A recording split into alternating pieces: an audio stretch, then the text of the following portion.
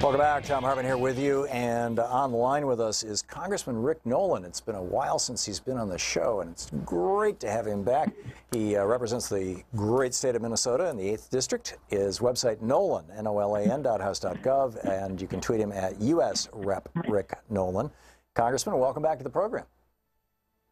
Well, thank you. It's a delight to be with you, and congratulations. I see you're now rated the #1 progressive talk show in the country. That's a pretty nice thing to have said about you. Yeah.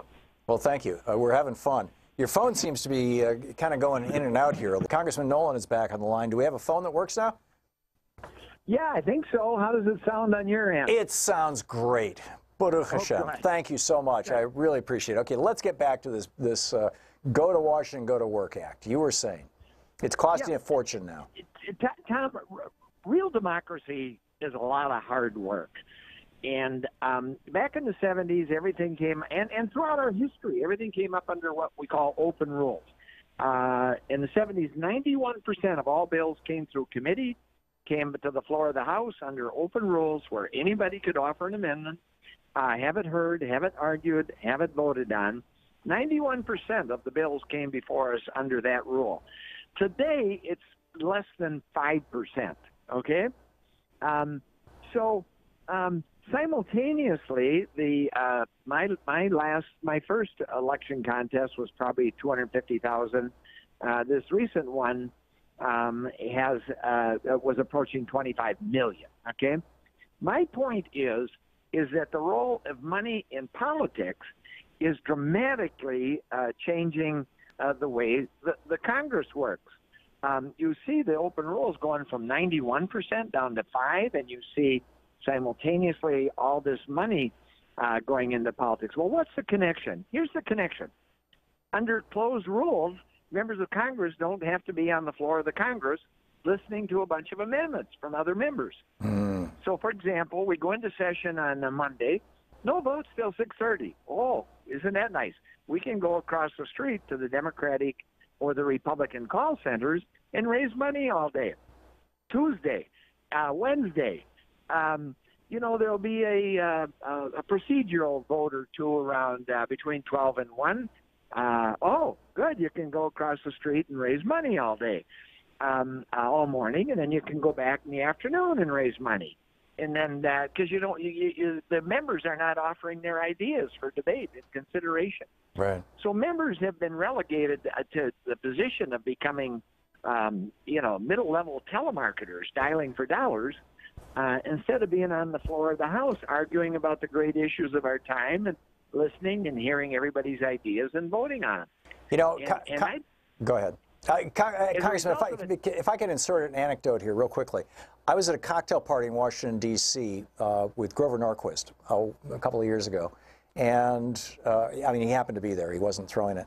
But there were a number of Republicans there, and one of them was a Republican member of Congress. And we got in this conversation about, raising money and all the, and I said, he was complaining about it. And I said, well, would you support a bill that eliminates corporate and billionaire money in our political system? And he said, don't tell anybody my name.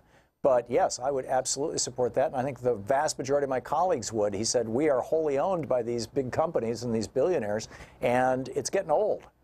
Back to you, sir. Well, if I understood you, I'm in the, but if I understood you, I think what you said there, he's right. And I'm delighted to have a young Republican, Mike Gallagher out of Wisconsin, supporting me on this. And I can't tell you how many members have said, that's a good idea, but, we're going to need a lot of money in the next election. Right. So what happens is then most of the Republicans aren't happy about it either, even though they're in the majority. Yep. They all came with ideas they wanted to have heard and considered. So then the bills that do come before us are some combination of partisan positioning designed to make the other party look bad. And, we've always had areas of disagreement, but it's gotten so bad, it's hard to come together on the things we agree on. Right. Because of the rules. Process matters. So your solution is? I'm sorry, what? So your solution is what? Well, there's a number of solutions. One of them is to reverse Citizens United, to take all the corporate money out of politics. Right. You know, that's all dark money. It's distorting truths, and it's discouraging people from running. It's undermining real democracy.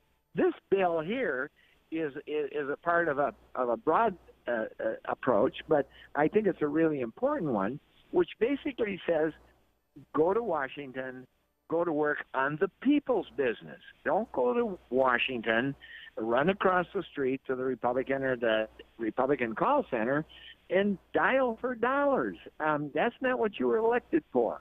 Yeah. I have never personally darkened the room of the Democratic, let alone the Republican call center, but I managed to raise enough money to defend myself and get my message out at election time. Mm-hmm. But I go to Washington, I go to work on the people's business, and I think that's what everybody should be doing. Yeah. Yeah, I absolutely agree. So you have Congressman Mike Gallagher, a Republican, and you are introducing this Go to Washington, Go to Work Act. If people want to call their member of Congress and ask them to support it, this is in the House of Representatives, called 202-224-3121. If you don't know who represents you in the House of Representatives, give me your zip code and they'll tell you. And Congressman Nolan, Congressman Rick Nolan, who we're talking to, what else can people do to support this legislation, sir? Well, that would be enormously helpful.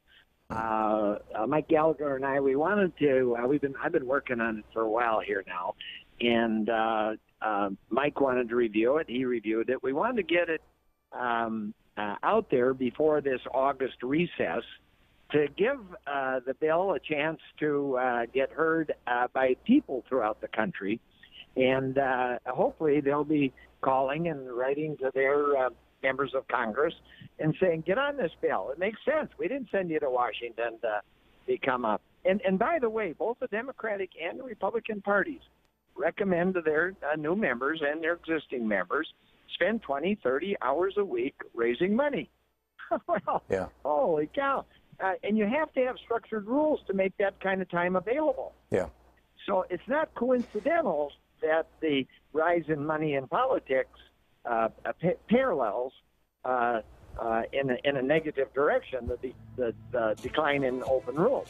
Yeah. So and oh, by the way, there's another poll that corresponds that shows as the money has risen, the open rules have diminished, the esteem or the prestige of the Congress has reached an all-time low, somewhere, right. Below Rick. Sir, that music means we're hitting a break here.